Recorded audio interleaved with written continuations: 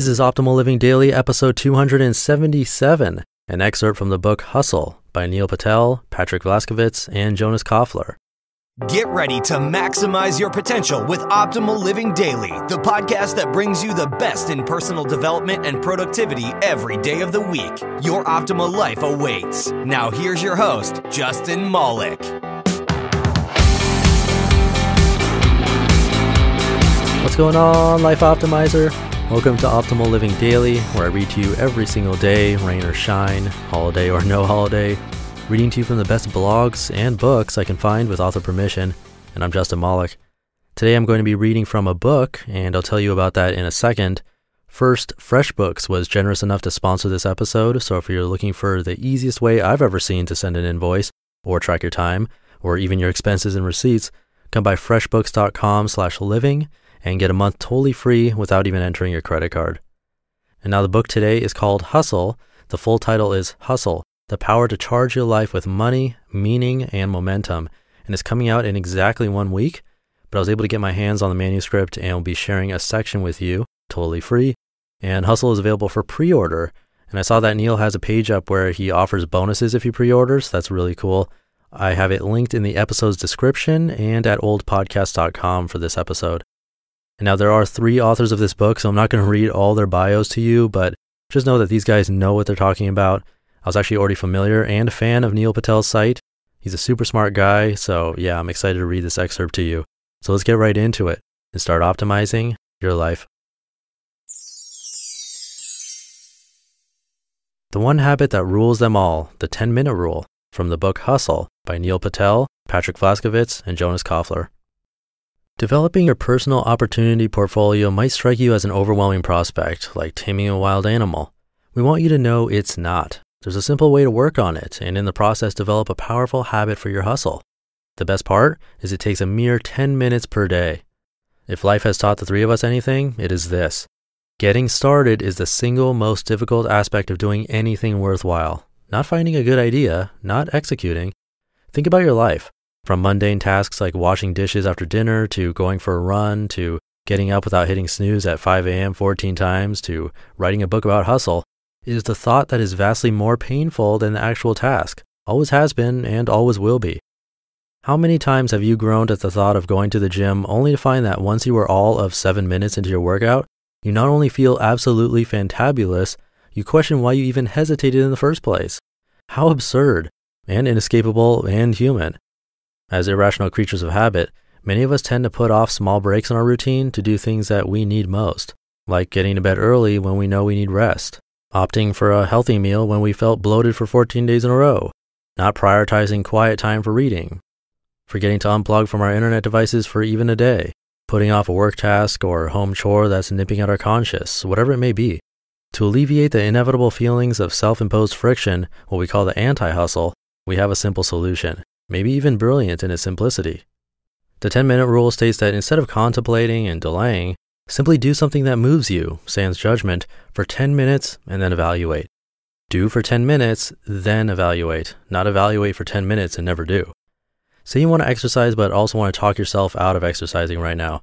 Stop talking, stop deliberating, and instead start walking briskly, or better, go to the gym and pick any exercise machine. Just do it. 10 minutes is all we're asking for. Go, get started.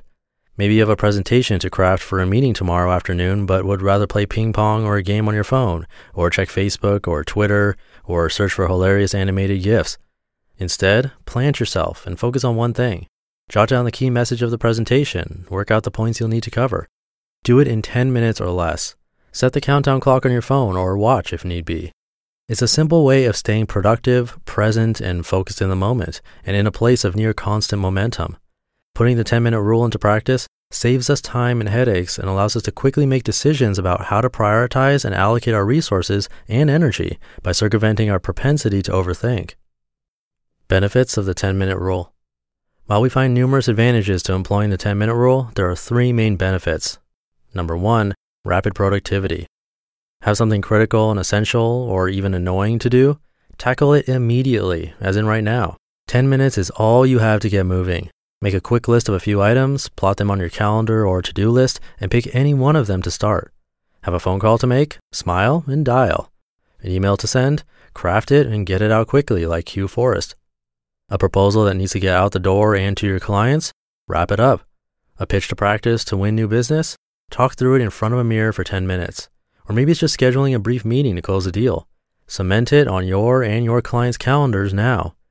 You have something that must get done today. We all do. And now is better than later. So just do it. Get moving. Get her done. And done now. Start the day with a burst of the 10-minute rule. Track your progress for a week to see how this helps you. Number 2, unfettered presence. Ever felt distracted or even powerless against the forces of overwhelm and overload? Do you find yourself torn between tracking your American Express expenses, taking a peek at TMZ, and responding to more text messages and social media invites than you can count? Use the 10-minute rule to get undistracted and be present with one task at a time. Own it. That means sitting or standing upright with good posture, practicing steady nasal breathing, and staying present with the task at hand. If you're working on your smartphone, use only one app. If you're on another device, that same rule applies. Do only one thing at a time. Breathe it in, focus on it, and finish it. And only it. Then move on. Give yourself 10 minutes to exert real control over your destiny. Number 3, friction-free persistence. It's been said that God is action. Think of your 10-minute session as a spiritual practice. It's the Zen-like daily practice of mindful doing. It's a meditation, a short burst of effective, non-judgmental output. You are a monk in your temple of doing, whether it's a monastery or a cubicle. You're committed to pursuing opportunity and enjoying small doses of gain every day. The short time required forces you into a focused and disciplined bubble, after which you can decide if you want to pursue the question, problem, or pursuit of opportunity for a longer period. We know someone who created a sign for his office that read, "Do not disturb, I'm in the temple of doing." You might follow suit. You just listened to an excerpt from the book Hustle by Neil Patel, Patrick Vlaskovits, and Jonas Koffler. The book is currently on pre-order through Amazon or their sites, and if you get it through them directly, there are bonuses, so I'll have the link to that in the episode's description and also at oldpodcast.com. And once again, this episode is sponsored by FreshBooks, my new favorite cloud accounting service. It's so easy to use, and for today's mention, I'll just focus on one of the many awesome features they have, and that is invoicing. So before, when I made apps, I'd have to invoice people, and it was ugly and clunky and not easy to understand and not friendly to read or print. So when I had to make an invoice for FreshBooks, well, why not make the invoice through them? And seriously, it took like 30 seconds. So easy, pretty, and no saving or attaching of anything. You simply enter the email address of the person you're sending it to, and it's done. Not only that, but they actually keep track of when the other party viewed the invoice. I even saw when it was printed, when it's paid, all of that. And they can handle reminders too if it's overdue. So yeah, much better and easier than anything I've ever seen before. And again, this is just one tiny but awesome aspect of their cloud accounting service. Come by and check out everything they have to offer, totally free for a month, and you don't even have to enter your credit card info. Just visit freshbooks.com/living and put Optimal Living Daily in the How Did You Hear About Us box. So that wraps up today's episode. Big thanks to FreshBooks for helping to keep this podcast alive. And tomorrow I'll be reading a post from Kristen Wong on traveling with others without wanting to kill them. Stay tuned for that, where your optimal life awaits. Hey, this is Dan from the Optimal Finance Daily podcast, which is a lot like this show, except more focused on personal finance. Justin handpicks the best posts he can find from blogs and authors like Ramit Sethi, Mr. Money Mustache, and more, and I read them to you 5 days a week. So if you enjoy this podcast, come on over and subscribe to Optimal Finance Daily too. And together, we'll optimize your financial life. You've been listening to Optimal Living Daily. Be sure to hit the subscribe button to stay up to date on each new episode and head to oldpodcast.com. That's OLDpodcast.com for a free gift as well as more actionable tips and resources to help you maximize your potential.